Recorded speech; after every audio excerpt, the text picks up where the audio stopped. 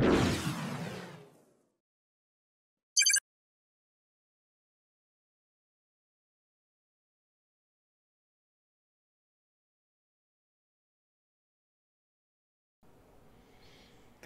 everybody, Jose Rodriguez back again. All this week there's been a lot of talk about getting a relatively good neutral black and white, or as it should be actually called, monochrome print. Now, what's happening I think is that people just don't understand how difficult it is to do this. Okay, there are reasons behind that. Think about it. If you were just dealing with a perfectly neutral dye and you could dilute it so that you can achieve, say, every shade of gray from black almost to pure white, it would be simple. But that's not the case. You're dealing with an ink set composed of CMYK and sometimes red, blue, green, orange, depending on the type of a printer you are using, it will have a different ink palette. Now, when you print, let me give you a little bit of a background. When you print on a inkjet printer and you're printing with an RGB file, okay, and you tell, say, the printer that you want to print it in black and white, well, the printer driver is actually converting that image to a black and white image. Now, you have another choice that you can do, and in Photoshop you can do this rather easily, also in Lightroom. You can just turn it into a monochrome. What it does, it gets rid of the color. Basically, it's a different situation than, say, for instance, just desaturating your image completely.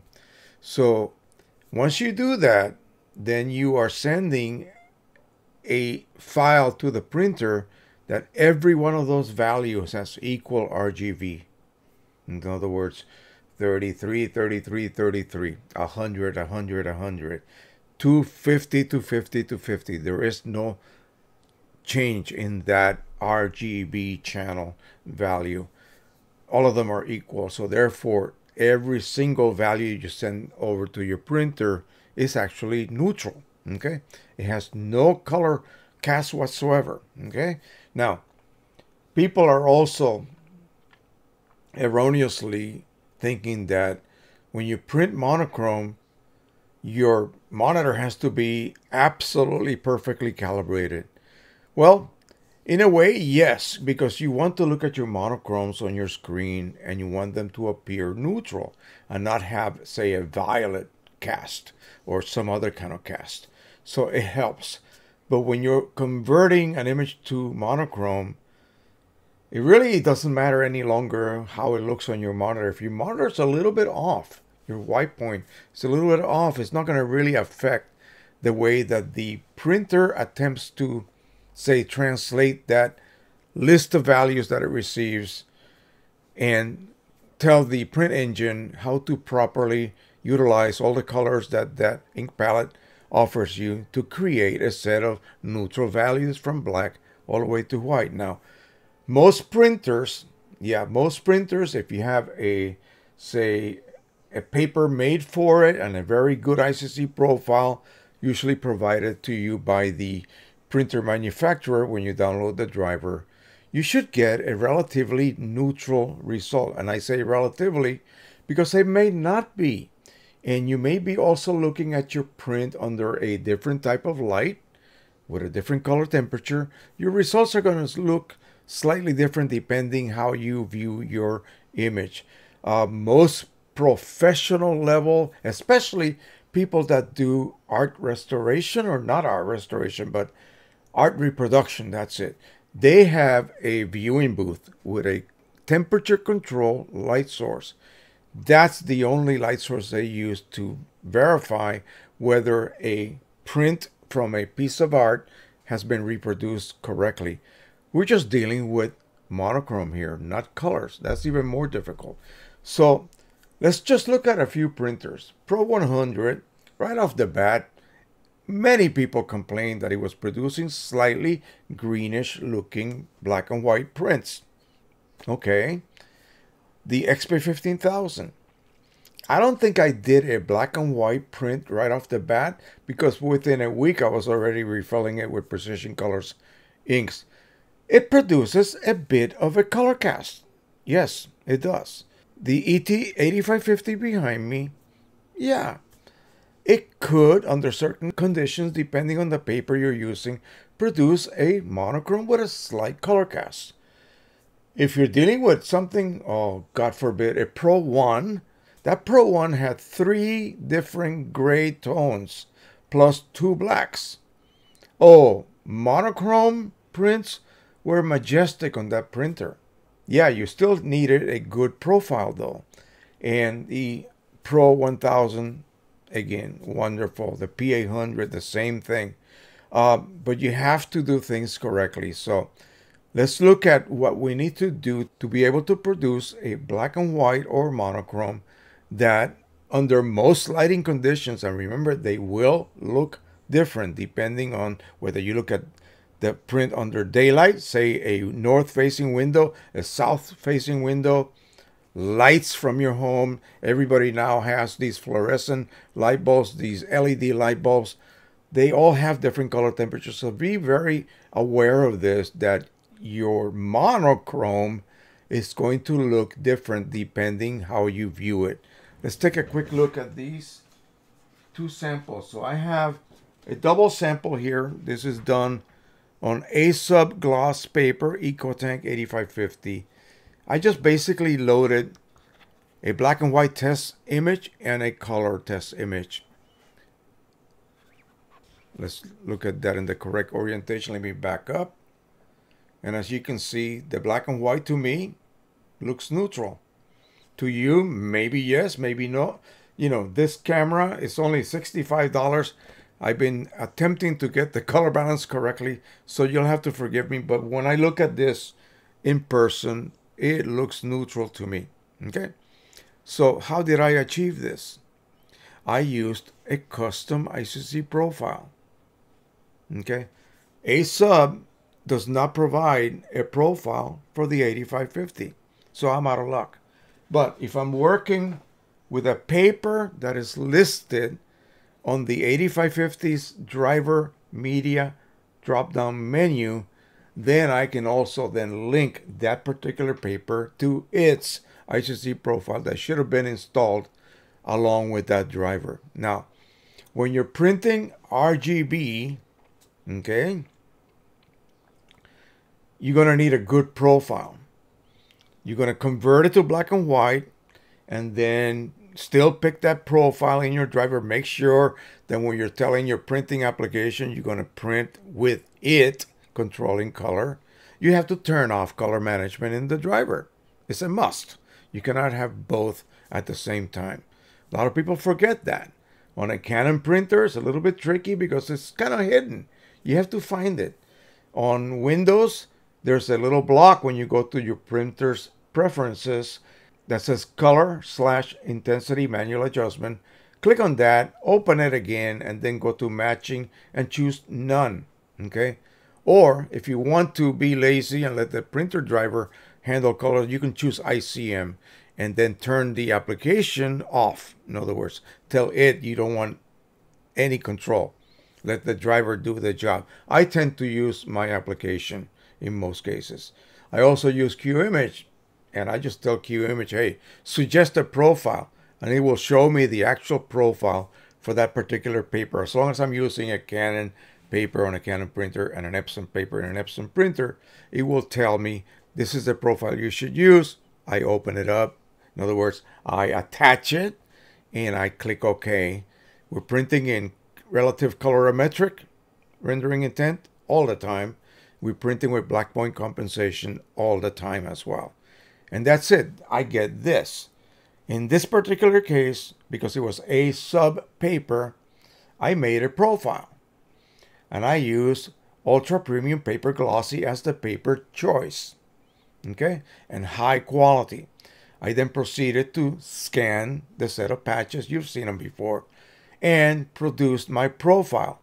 I then told QIMAGE, hey, I want you to print these 2 images on my A-Sub paper. I'm going to choose Ultra Premium Paper Glossy, because that's what I used to produce this particular profile. Please suggest a profile. Well, I worded my profile very similar to the wording that Epson uses for EcoTank profiles, and there it was among that list. I chose it, and I told her go ahead, okay, and okay.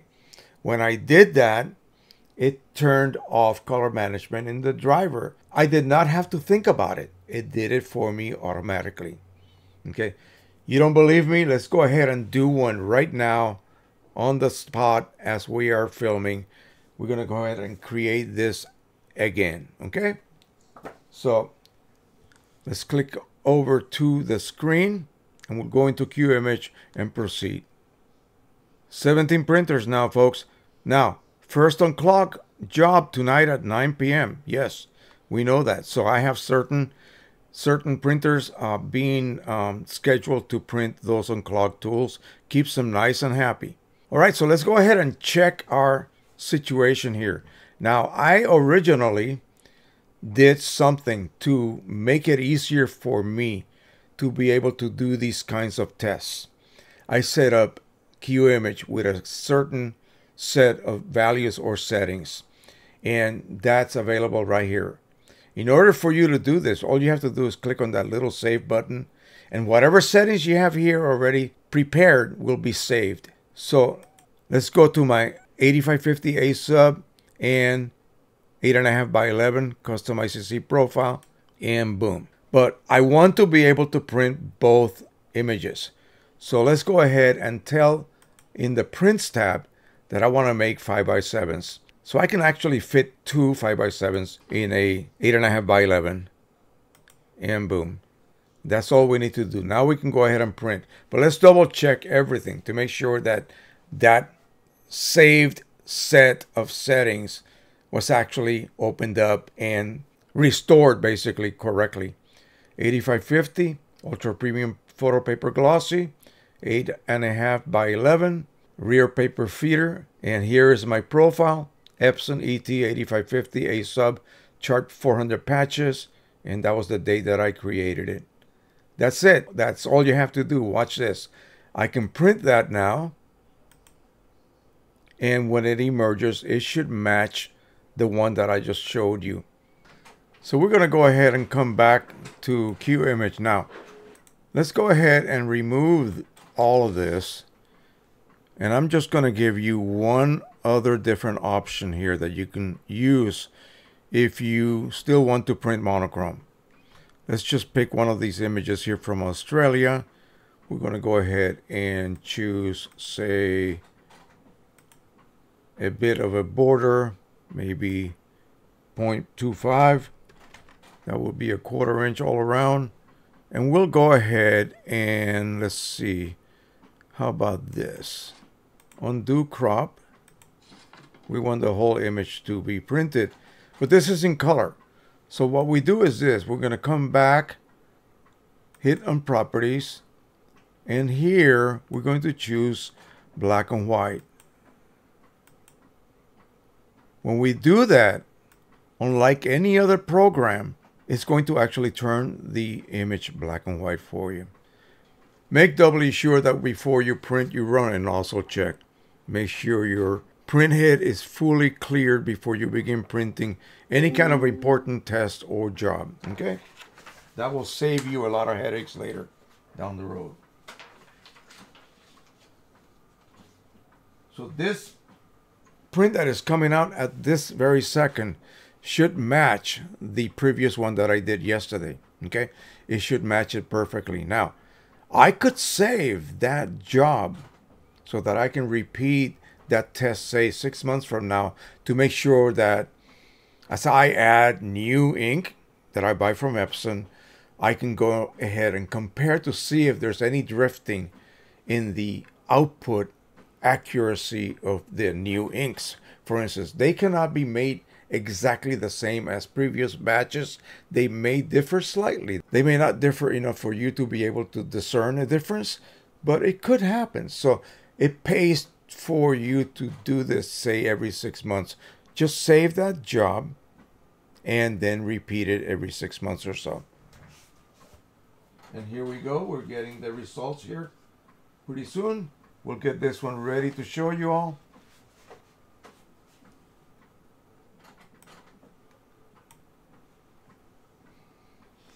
So remember, this is the one I did a day or so ago.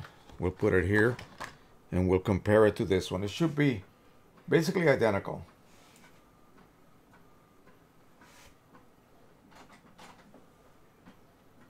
And then the next one that comes out should be the black and white version that we used black and white mode in the driver. So here's one thing you have to remember. Black and white mode is different than printing a color image that has been turned to black and white and then you're still using a profile. You're actually printing full RGB mode. You're going to need a good profile. Otherwise, you may not get a neutral final print. When you choose black and white mode in the driver and QIMAGE converts that image for you visually, so you now see it in black and white. If you forget to turn that off, then the next time you turn QIMAGE on, every color image you load will be displayed to you in black and white. So keep that in mind. Make sure you go back to color in the driver. Almost done here. So when you print in black and white mode, there is no color management involved. Okay, you're printing with no ICC profile. You're letting your black and your gray inks and a tiny little bit of yellow and magenta, I believe, is the one that will be utilized the most. Remember that dye black ink is actually like a very deep purple. Optically, it's closer to blue than anything else. Let's see what we got here. So again, I don't want to do a sleight of hand. This is the one we just printed. So this is today. Let me make sure that I got this oriented correctly. Oh, I flipped the images. Sorry about that. But anyway, as you can see, let me back up. This has had a day to age, I guess you can say. Let's put the images together. Remember, dye inks, as they dry, may, depending on the paper, may have a slight color shift. Okay, the only inks that just don't change are pigment inks. So we're dealing with dye here. This is what most people are having problems with. So it is a match, and then of course we'll do the color one. Remember, on top, and that, stay still, and that is also a match. But the fact that we got a neutral, this is the one we just did today, a neutral black and white. Where are my lights? There we go. Look at that. Now you might ask yourself, well, I kind of see like a slight tone of this and that. Well, as long as that tone is global throughout and doesn't change, you can adjust that in black and white mode. That is printing right now. What we will do is go back to QIMAGE. I will show you the adjustments that you can make. Let's analyze this first and see what we got. So black and white mode, or advanced black and white in some EPSON printers. It depends what printer you're in. Also, Canon printers also have that mode as well. So again, it's a no profile, no basic color management as we know it utilized. It's just basically attempting to print what it receives with the inks it has, and you adjust a global tone if need be. In fact, you can make a sepia tone print if you so wish. I would do that probably on a nice texture watercolor paper that has a warm base to begin with. Also, remember, paper bases, there are different colors.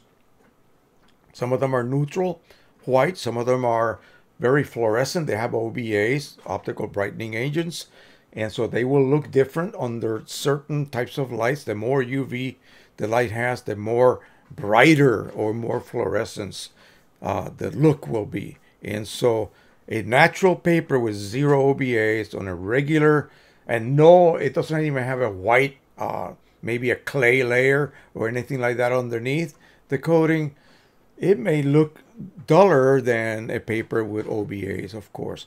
So you're simply looking for the overall look, okay? And remember that it's extremely difficult to get a linearly neutral result when you're dealing with monochrome. Okay, it is. Slight little variations and changes just get completely hidden when you print color. Especially most people like to oversaturate their prints when they're editing. I know. Everyone does that, including me sometimes. So I believe the driver is actually doing a full conversion to a black and white, just like Photoshop does, just like Lightroom does. It's not simply desaturating it. And remember, once you do that, you are out of the color management ballpark. Now you're dealing with manual adjustments yourself. It's going to do the best job it can using mostly your blacks and your grays. So the more grays you have, the more likely you will get a very nice result. If you really want perfection, well, then you need an EPSON printer that's refillable, and you need to buy the Piezography inks, all black inks from Inkjet Mall or Cone Color. That's the only way. That way you will be dealing with no color inks, only blacks and grays. Okay, and you need a RIP software to be able to print. You cannot do it with your driver any longer, and you will need curves. They're sort of like profiles, but not quite, and you need one for each type of paper you use. Yeah. Well, so here we go. I was going to say, so even though it sounds wonderful, and they actually advertise it as the best way to allow you to produce near perfect monochromes, setting it up is not easy. All right, so let's take a look at this. So you're going to look at this, not in the crappy lighting I have here. You're going to go to a control area with control lighting. Look at this and determine, do I see a cast? Does it look slightly magenta? Does it look slightly whatever the color? Then find that bad cast on that color wheel and go in the opposite direction, a tiny amount. That's it. And reprint it. And then compare the two again. What you need is a control gray. You need something that is actually absolutely neutral gray. Remember the 18% gray cards? Those were available. And I think they still are. So if you have one of those on your viewing booth, if you will, you're going to lay that down, and then you're going to lay your print next to it and compare. You should be able to instantly see your color cast because you have a control right next to it. And then just go the opposite on your adjustment. Once you arrive at the 2 or 3, 4 tries, you finally nailed it. And of course, you can also do contrast, brightness. Remember, yeah, all kinds of different global adjustments.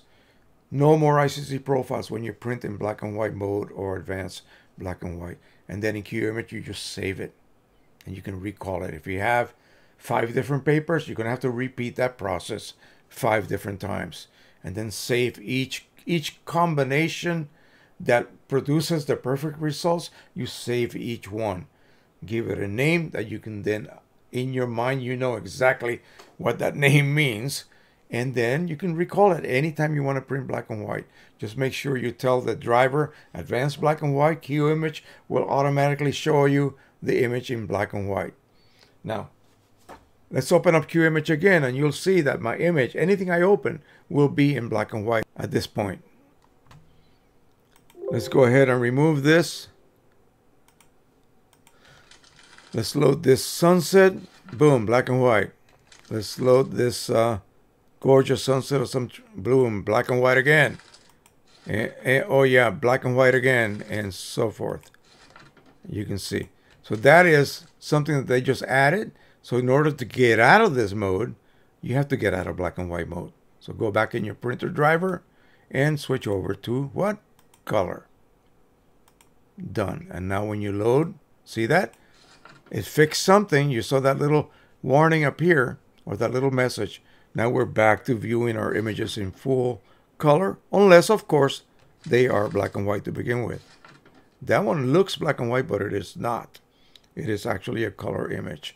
Let me go over a couple of the choices that you may have. Now, again, I always suggest that you start at neutral and darker. But I want you to look at these examples here. As I change to lighter, in other words, if you start off with this, you would get this. Normal. It's a near match, but it's a little bit lighter than this. So again, this makes no sense at all, but you know, just make sure that you follow this. Now watch, when I go to darker, it matches. See what I mean? So it's a bit weird, but you know, what can I say? Darkest, now it's a shade darker than the original. So we're going to keep it on darker. Now let's go ahead and change the tone. So neutral is what we always begin with, unless you purposely want to make something cool. You'll see that. Notice what happened to our pointer. It used to be situated in the central 0 point. It moved over to the blue and cyan region. Okay? You can do that manually. You can actually reduce that to a slightly less bluish tone. Let's go ahead and change it to something else. Warm. And it moves it over toward the yellow and adds a little bit of like a brownish tone, a little bit of yellow and red. Okay, so we moved over horizontally 4 and vertically 20. Sepia. That's real brown. But actually it doesn't come out that sepia, if you will. It's a little bit more subdued. So here we moved way over to the northeast, if you will. Yellow and the red zone. And that's the tone we added.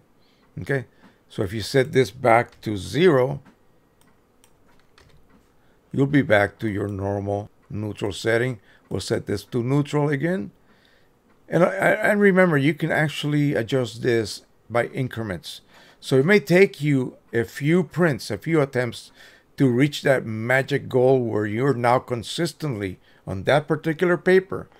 The moment you change papers, it's going to start all over again, this adjustment period.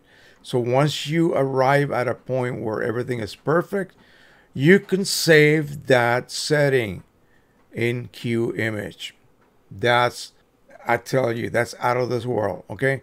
So once you do that, you save that setting. Now your printer is consistently putting out perfectly linearly neutral black and whites or monochromes. Recall. Okay, that's it.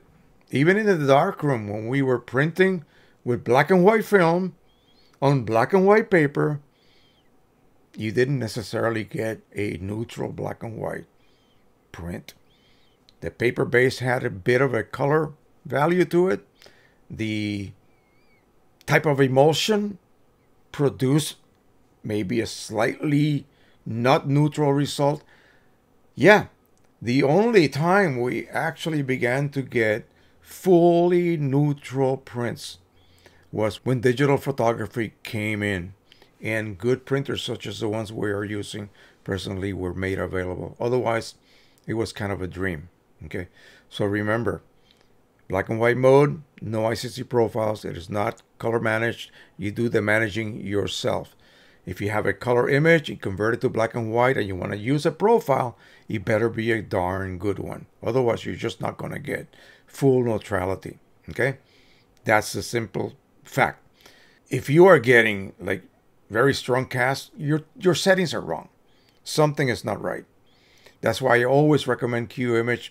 It takes care of all of the mistakes that I used to make all the time when I was double profiling everything. My driver was controlling color and my printing application was controlling color.